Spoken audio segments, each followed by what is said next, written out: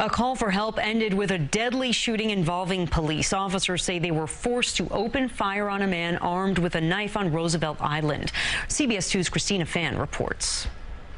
A domestic disturbance call led to this massive police response at a Roosevelt Island apartment complex.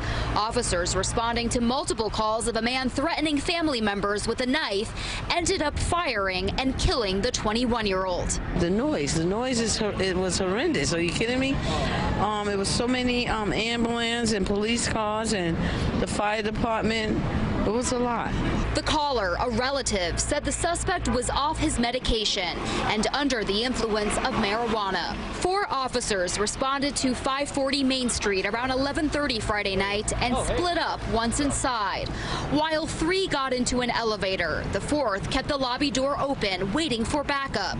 Police say that's when the suspect suddenly emerged from a second elevator and charged towards the officer at the door, swinging this knife. That officer retreated outside of the lobby, and then the suspect then charged towards the elevator, occupied by our officers, still armed with the knife.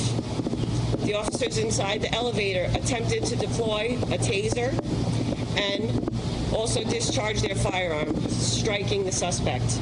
Police say they tried administering first aid, but the suspect died an hour later at the hospital. To neighbors, these calls for help end in tragedy far too often.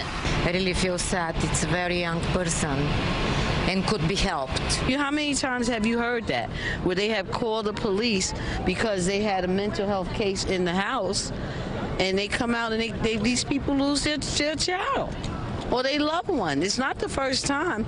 No one else was injured during the shooting, and the incident remains under investigation by the NYPD's Force Investigation Unit. Reporting from Roosevelt Island, Christina Fan, CBS 2 News.